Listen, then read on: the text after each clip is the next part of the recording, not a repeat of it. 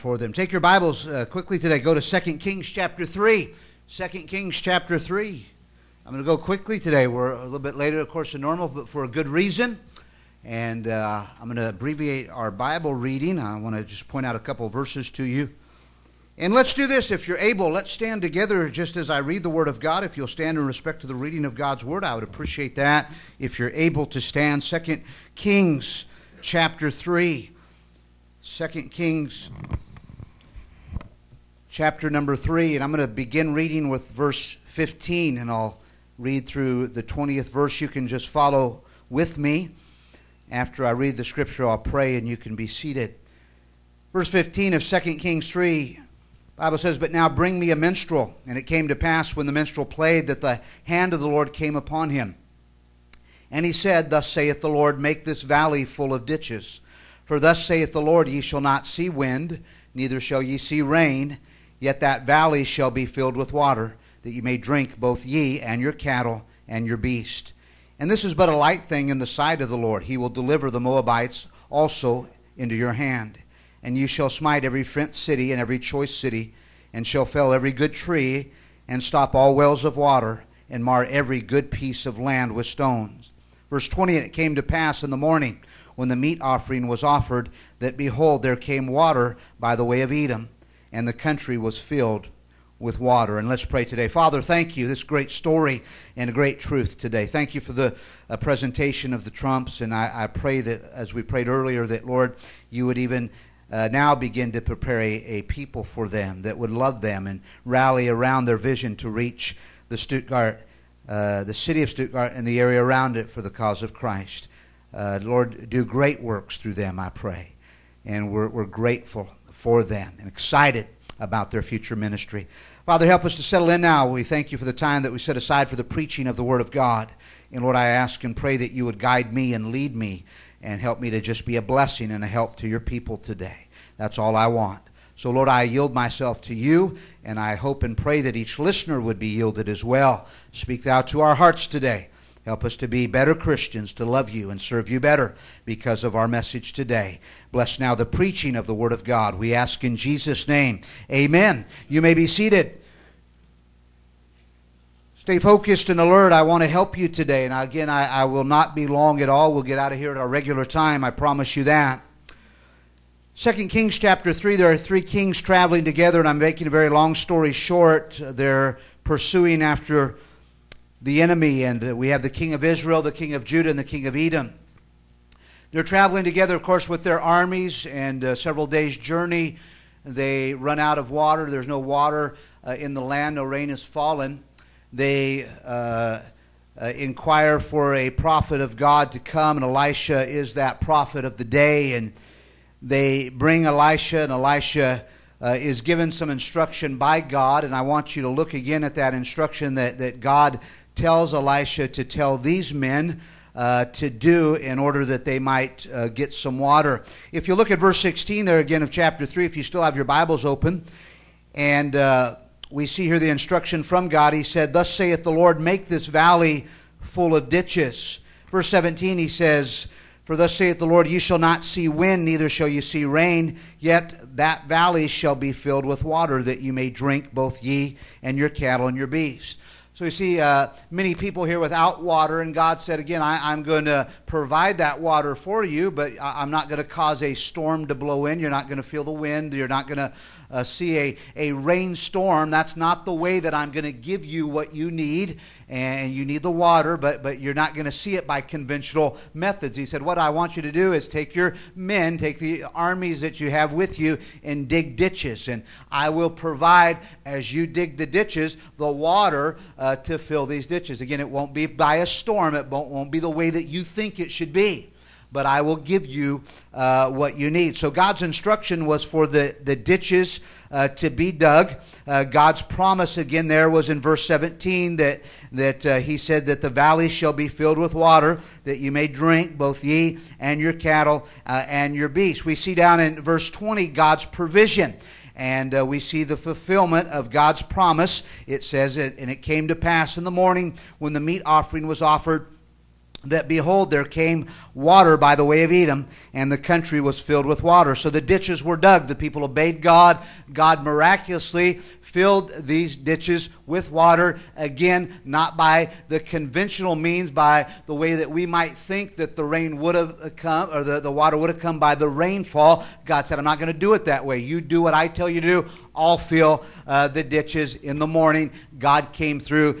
It was such. Literally, the Moabite army came out to the scene that day. When they looked at the valley, the sun was coming up in the morning. That water looked to them as blood, and they literally thought that these three kings that were traveling together to come fight them had turned on one another, and that they slaughtered one another as they looked in the valley, seeing it as a valley filled with blood. So the enemy army, the Moabites, come down to that valley thinking they've already, those pursuing after us, they've already killed one another, which was not the case. And these three kings and their armies, of course, rose up, and there was a great slaughter there of the Moabites that day. Now, that's not the message, but if you read further on in the chapter, you see that. So God provided them what they needed, the water for them to drink and to sustain their life, that they could fight in the battle. But it was a second blessing, literally, that they got as the Moabites saw that water as blood, thinking their pursuers had killed themselves already. And again, that was not the case, as they rode in literally to an ambush and were slaughtered. Now, all that to say this: God can bring water any way He wants to bring water. God was saying here in this great story that He didn't need a rainstorm to provide the water that these people needed. God's ways are much higher than our ways. We often look at our situation as hopeless, or we look at our situation from a human and a very logical perspective, and it seems hopeless to us. Reminded here in the story that God doesn't need our logic, and God doesn't need our opinion on how something should be done. We often pray, I think, and even are guilty of this. We maybe believe that God can, but we have in our minds how we think God's going to do it. And when we don't see God coming through the way that we think He should, or maybe in our own, minds are very minuscule, that we doubt that He is going to come through because He's not doing it the way that we think He should, and the only way perhaps that we think He can. And God is reminding us here. He says, listen, if I want to give you water, I don't need to bring a wind that brings in a storm, that brings rainfall. I can give you water any way I want to give you water. I can do anything any way I want to do it. And again, sometimes we look at our situation very logically, and we don't see any way out. We don't see any hope. Maybe it's a financial situation today for you, and you don't see how God's going to do it, or you think this is the way He should be doing it, and it's not happening. You're looking for the clouds of rain, a rainfall of financial blessings, and God said, I can do that. Yeah, I can do it the logical way, and sometimes I do it that way, but God said, I don't need to do it that way. Sometimes God says, hey, you dig the ditch, and I'll give you the blessing. We're looking for the storm clouds to come in and provide the rainfall the way we think the water should come. God says, no, I'm going to give you a very unconventional way. I just want you to prepare for the blessing. See, the problem is not that God is not a blessing-giving God. The problem often in our life is we do not prepare ourselves to receive the blessings of God. We're looking for the clouds to come. God said, that's not the way I'm going to do it this time. I want you to prepare. Dig the ditches. And God said, I'll bring the blessing. Our job is to do the ditch digging. God's job is to do the filling after we dig the ditches. If someone needs water, God could provide rain if He wanted to do so. He could say to dig some ditches and to wait, and He will fill the ditches with water without any rain at all. The Bible says, Jesus spoke these words, with men this is impossible, but with God all things are possible. 2 Kings 3:18, the Bible says there in that great verse, and this is but a light thing in the sight of the Lord. He will deliver the Moabites also under your hand. I'll give you a very practical message here in just a moment. Again, I'll go quickly, but God's job is to provide the blessings. Listen today, this is the truth. Our job is to dig the ditches. Digging the ditches represents being prepared to receive the blessings of God. Again, the problem is not that God is not in the blessing business. The problem is that we often do not put ourselves in the position to receive His blessings. And I'm going to give you a message today that's just taken from our text, Make This Valley Full of Ditches. Another title could be today, We Are to Dig the Ditches. Christian, you are to be the ditch digger, if you will, in this relationship. Let me give you several of those ditches, if you will, that prepare us to receive the blessings of God. Number one today, the ditch of obedience. Obedience. Simple message today. God said, I want you to dig the ditch of obedience. What happens, God, when I obey you? God says, I will bless you. So many of God's people today we're like a King Saul from 2 Samuel 15, or 1 Samuel 15 rather, and we want to disobey God, and yet when the prophet shows up, we want to go to the prophet as Saul went to Samuel and said, I know I messed up, I know I made a mistake, but go to God and get God's favor back on my life. In other words, God, I know I've sinned against you, but bless me anyways. Folks, let us never forget that the key to get everything that God has for us is the key of obedience. So God's not blessing me. Have you dug the ditch of obedience today? God is a blessing God. God is no respecter of persons. He doesn't bless preachers above any other Christian. He doesn't bless the person, want to bless the person next to you any more than He wants to bless you. He blesses those who put themselves in the position to receive the blessings. And one of the great ditches, if you will, of the Christian life is the ditch of obedience. Not giving you anything earth-shattering today. I'm just trying to help you put yourself in a position where God can bless you. Sometimes we go and say, we want the pastor to pray for us, and I want you to come and let me pray for you. I get a lot of people throughout the course of the week. People call our church that never even will dream of coming here, but they want a church or a pastor to pray for them. Why? They want the blessings of God. Got bad news for those folks. They're not willing to dig the ditches, so they are not putting themselves in a position to receive the blessings of God. I was talking to a dear lady here in our community just a couple of weeks ago when I was out sowing, and she said, Pastor, please pray for my son. He's a drug addict. Pray for him. And pray for my family. I want God to bless our family. And I invited her to church. She had no business to ever come to church. And I said, let me just pray for you right now. I guarantee you I didn't offer the prayer to God that she was expecting me to offer. I prayed that God help this lady to realize how much she needs you in her life, help her to obey you and trust you, and help her to get her family into church that you may bless them, God. I'm not going to bless, God, just deliver her son from addiction and bless this lady as she doesn't give a lick about living for you at all. I'm not going to pray that. That's a misuse of prayer. I pray, God, help her to dig the ditch so that you can fill it. And the ditch of obedience is a key ditch that we must dig, and many things under that. Giving. Brother Bob's sitting right here on our second row, and he tells me all the time and reminds me, and I know it's true, that you cannot outgive God.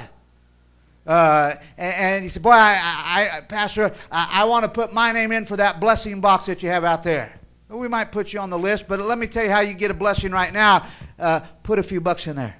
You're never going to outgive God. And again, we don't have our ditch filled because we don't dig it. And because we don't dig it, God said, I want to bless you. And you're not putting yourself in the position to receive those blessings. John Rice, the great evangelist now up in heaven, used to tell of a reoccurring dream that he had.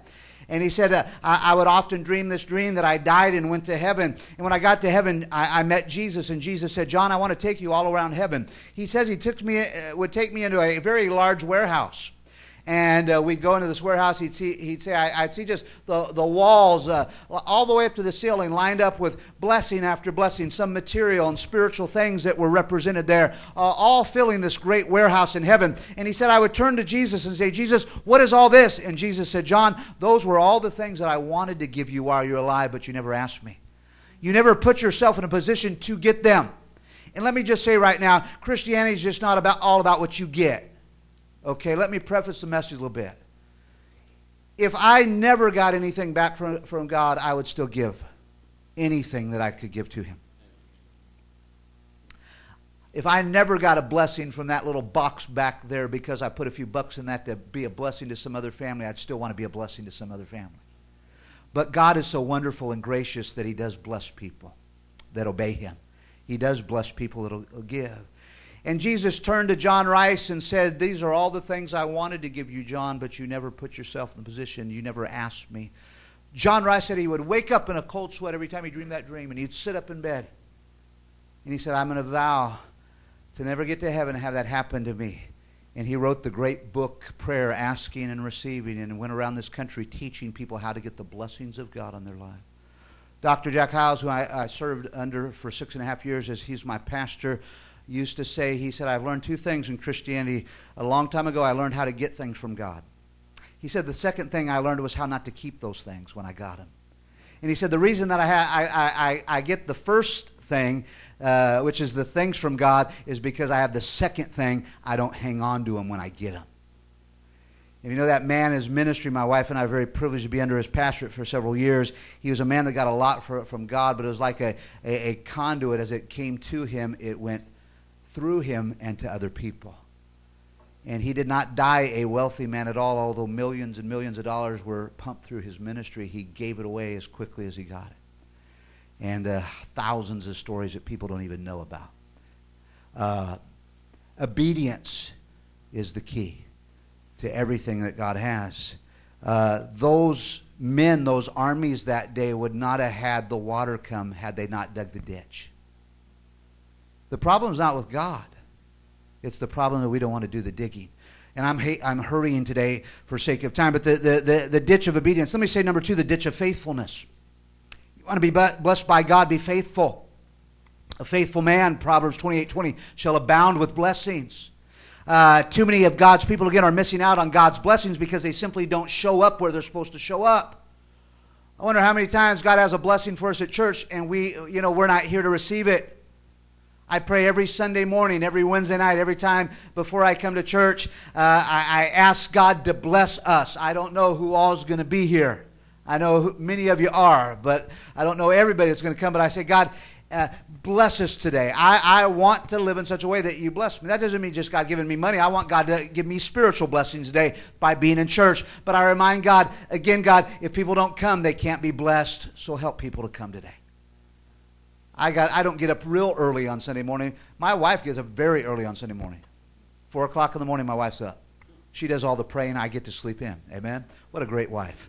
But I usually, I'm awake when she gets up out of bed, but I stay in bed and I pray and sleep and drool and pray and sleep and drool, and then I get up a couple hours later.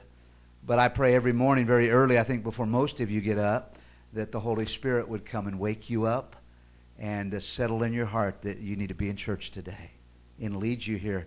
Why? Not just because I want a big attendance. I want God to bless you. You don't show up, He can't give you what He has for you. You didn't dig the ditch of faithfulness. That's why, I want to come to church every time the doors are open.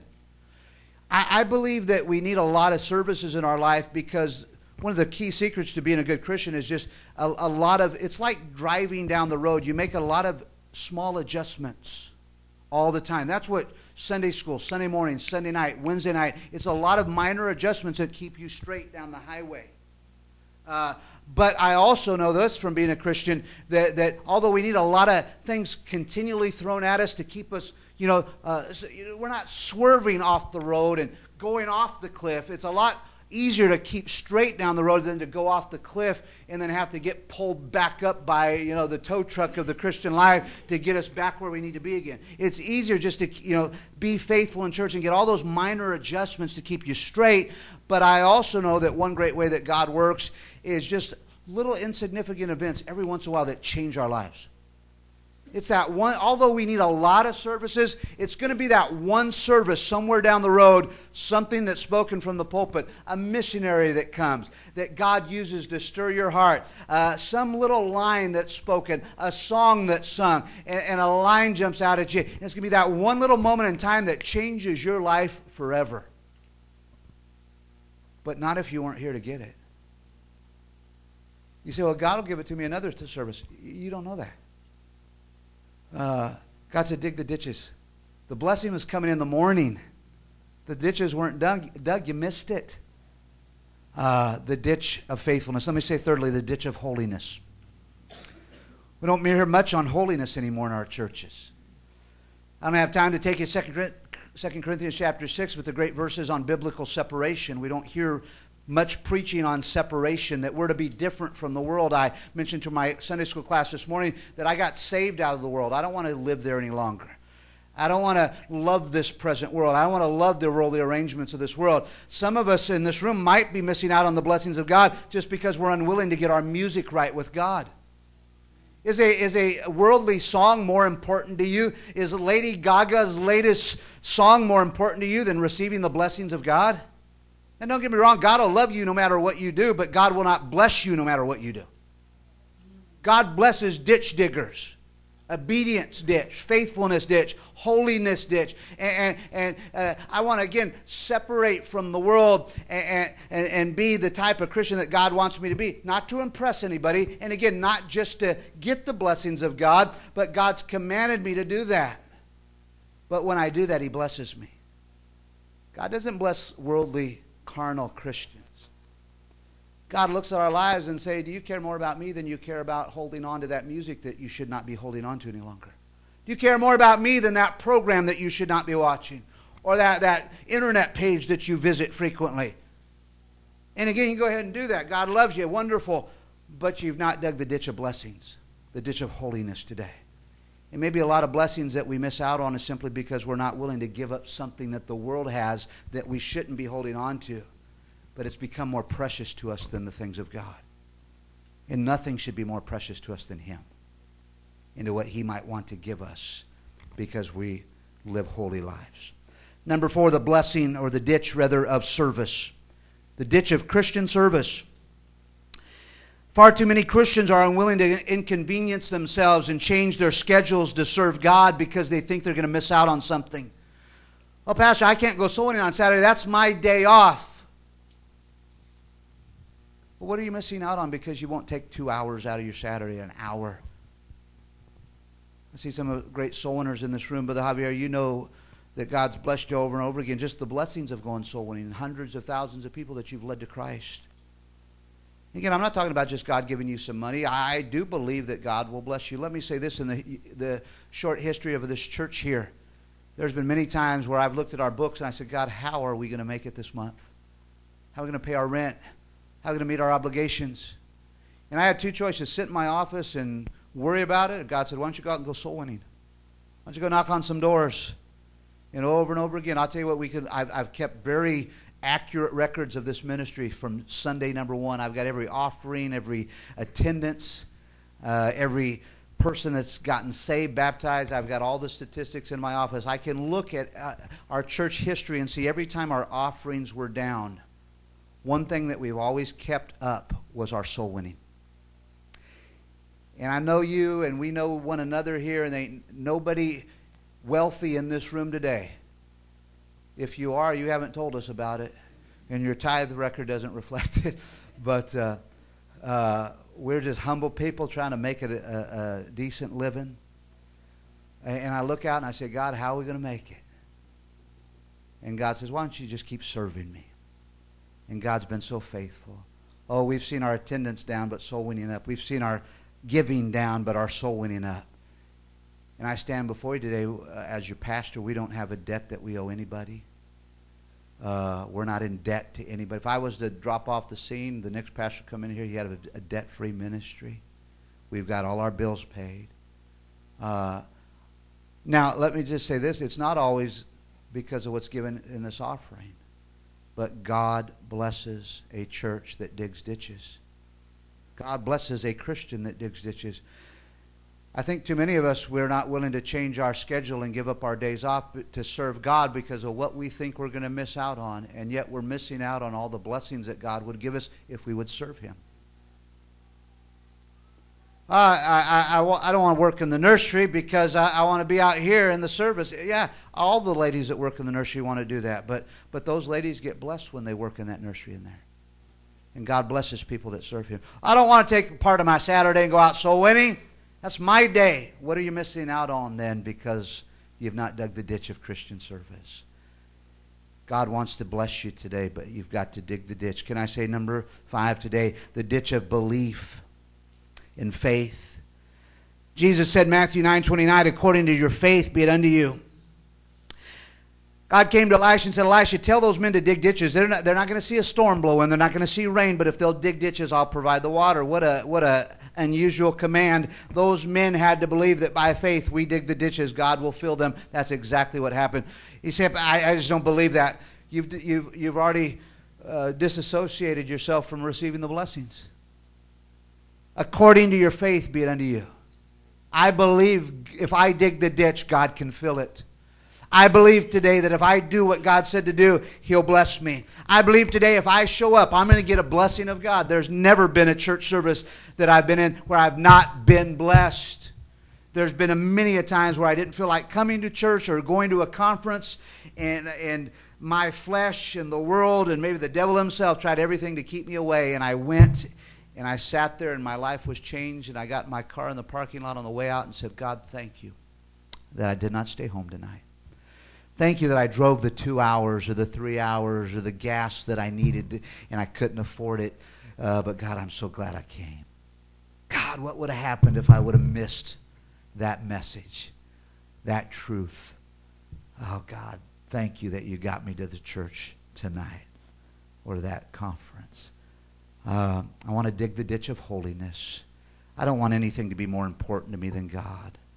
Our churches are filled with the worldly music today, and the Christianity today is so worldly in so many of God's people's lives. And I look at that and say, what can the world offer you that's better than God? Do you honestly think, I mean, young people, that Lady Gaga is going to give you something better than God has for you? I don't know who's popular out there anymore. I'm glad I don't, you know. Still preaching on against Michael Jackson, and found out he died a few years ago. I didn't even know it, you know. When I was in the world, it was Madonna. She's still out there. God bless her. How old is she now? 95? I don't know how old she is, but God help that poor lady. But do you honestly think the world has something better than you than God has? Let go and receive the blessings of the Lord. Serve Him, the ditch of serving. You're not going to miss out because you take your time and give it to God. You're going to find out what a wonderful way that is in which to live. I see Brother Paul out there, the years that he's given to this church driving the bus. Some of you, Mrs. Garrett and Mr. Garrett, I remember them going out soul winning with us many years. Mrs. Garrett would go. And then her health prevented her from not going out to walk we'd go to the apartment buildings, Mrs. Garrett, and after a while, you couldn't go up the stairs. And so I'd do the top, you'd do the bottom. But all the blessings and the stories. I think of the people in our church throughout the years because of you. And you don't get that when you hold on to the world. You don't get that when you say, that's my day. I thought this was the day that the Lord hath made. And that applies to tomorrow also. Because that verse in the Bible doesn't say any specific day of the week. Every day is the Lord's day. In the ditch of belief. I believe that God can. I believed in this church's history for 11 years that God could, and He has, and He will. And you got to dig that ditch. And God said, you dig it, I'll fill it. We got a filling God, but we got to be a digging people. And God says today, make this valley full of ditches. I need a blessing, God said. Are you digging the ditches? Now, to go to heaven, you ain't got to do nothing but come to Jesus and trust Him as your Savior. The ditch of salvation's already been dug for you. It was dug on Calvary with the death, burial, and resurrection of the Lord Jesus Christ. Salvation's already been paid for through the blood of Christ. You can't get to heaven any other way. You can try. People are trying to dig a ditch of church membership to get them to heaven. It won't work. Digging a ditch of living a good life to get to heaven. It won't work because we're all sinners. And God knew that. So He sent His Son to die in our place to pay for our sins. The ditch of salvation has been dug by the Lord Jesus Christ. You've just got to believe it and accept it by faith. And you can go to heaven when you die. The other blessings, yeah, God's going to bless us a lot of times where we do nothing at all. But sometimes God says, you've got to dig the trough or the ditch, and then I'll fill it. And we've given you, I think, 5 of those ditches today. I want you to be blessed so much, church. I eat, drink, sleep, pray, it consumes me that I want God to bless you in your life. And it breaks my heart when I see us perhaps not digging the ditches which disallow God from doing that. As your pastor, I want God to bless you. I hope that you want it even more than I want it for you. Dig the ditches. Dig the ditches. Would you pray with me? Father, we love you today. God, can you speak to our hearts today? Are there some ditches that are being undug in our lives that are preventing us from receiving the blessings of God that we should be receiving? Would it be today, perhaps, Father, a ditch of disobedience, or rather a ditch of obedience that's not been dug? And so we have just a plot of ground that is a disobedient plot. What should we be doing that we're not, that is preventing us from receiving the blessings that you want to give us? God, could our hearts be sensitive, and would our hearts be sensitive enough today to pick up on what that is? And may today be the day that we surrender that thing that we're keeping from you, that thing that we should be doing and we're not, that thing that we're holding on to that we need to let go of. And may today be the day of surrender. May today be the day that the ditch of obedience or the ditch of faithfulness. I wonder how many of us, we're just missing out on something extra that God wants to give us just because we miss a service that we could come to, but we just choose not to come. What might you be leaving on the table of God's blessings? I don't know. So I just want to be where I'm supposed to be when I'm supposed to be there. Is it a ditch of holiness today that we might need to dig? Or Christian service? So what will God give me if I go soul winning? I don't know, but I know you'll be blessed. I know this, that God will allow you to help people and reach people for Christ. What will God give me back if I take a service or two a month and work in a nursery? I don't know, but I know that God will bless you. It's a wonderful life just to serve God. Christian, are you willing today to dig the ditch of Christian service and a belief and faith? Don't give up today. You're looking for God to do it your way. And God said, I could do it that way, but I don't always do it that way. And I don't need to do it that way. I need you to dig a ditch. And God said, I'm going to do it in a way that you never thought I would do it. But you've got to first start the digging. Christian, I hope that you will today. Father, would you bless us? We'll take we're not going to rush the invitation. We're going to take a moment or two and have the altar open. Micaiah will play in just a moment. Maybe one of these 5 ditches stuck out to you the most today. Would you come to an old-fashioned altar and tell God, I'm going to start digging that one again? Maybe you had it dug before and the dirt fell back in.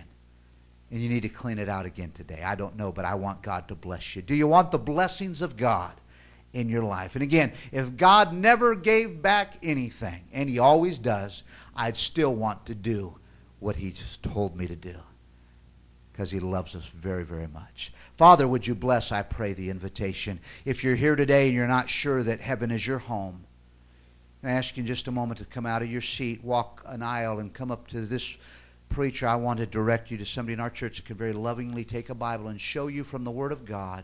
You'll not be embarrassed in any way. They'll very quickly, very lovingly take the Word of God and show you how heaven can be your home. Again, that ditch has already been dug, but you've got to find out what it is, and you've got to simply put your faith and trust in the Lord Jesus today as your Savior. Let us take the Bible and direct you how you can be saved today. Whatever you need to do, dear Christian, you come as well. Father, bless, I pray, the invitation today for Jesus' sake. Let's stand together. The altar's open. Would you come?